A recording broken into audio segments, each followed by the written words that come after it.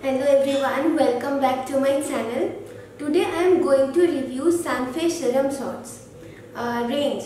Actually I bought two serums from this range. The first one I bought is 25% AHA, 5% PHA and 2% BHA.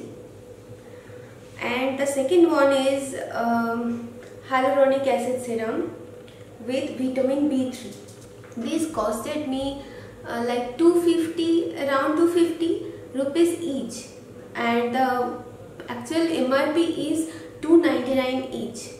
Now these are glass bottles with like dropper pumps, and these are biphasic serums.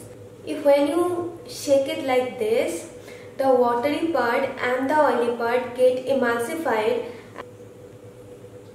and you get a serum consistency like this. Same with the hyaluronic acid serum. This is also biphasic. You have to shake it and then it becomes like a bit kind of like this, and the texture is a bit oily, mainly not a bit, a lot oily. I am showing you. When you apply this on your hand, like on your skin, this becomes really oily. This doesn't get absorbed quickly. It stays glowy and oily like this on your face until you wash it off with some soap or face wash. Look how oily it is. Look at this. It will not get absorbed at all.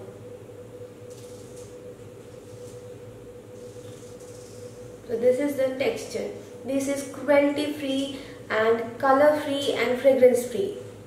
But this peeling solution has a bit of smell which I find a little bit overpowering. Now let's come to my experience with these serums. Actually my skin is very oily and sensitive. So this kind of oily serum doesn't work for me, like obviously. But when I searched it on Nykaa, I found like it has 5 stars and so many people has reviewed it like it is the best one for them and so on. I can understand the price point is really affordable and you are getting like 30 ml of this kind of serums for like 299 rupees at the maximum. So you may like it if it suits your skin. Like I guess for very dry skins these kind of serums will work, but for my skin it is oily and it didn't work. I'm saying this not only because it is oily or something. Whenever I used this peeling solution, it broke me out. Like I got allergic reactions with this and I had to treat that medically. And with this hyaluronic acid serum, its consistency and like it didn't feel good on my skin, on my face specifically. I use this on my body and it works fine, like some body oil. But I won't recommend this to anyone who has like oily and sensitive skin, especially this one for sensitive skin. I won't recommend this. This is the peeling solution. I won't recommend this peeling solution for any person who has sensitive skin. This broke me out really bad. I had bumps all over my face and I just instantly regretted that I put it on my face. I should have done a patch test here or somewhere near my neck, but I didn't do that. I thought that it will work really good. I was really excited because this was biphasic and I expected a lot actually from this. I thought that it will not take away or strip off the moisture from my skin. So yeah, I just put it directly on my face and I got really bad allergic reactions.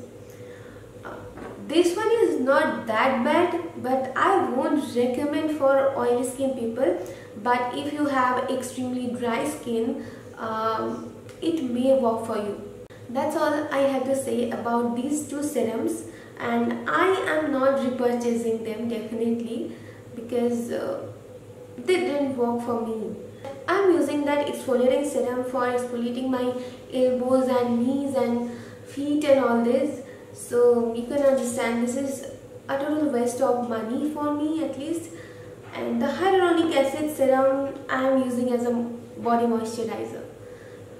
I can get a lot of quantity for like 300 rupees of moisturizer, so no point of using this or buying these two specifically, in my opinion. Thank you so much for watching this video, and bye till my next video.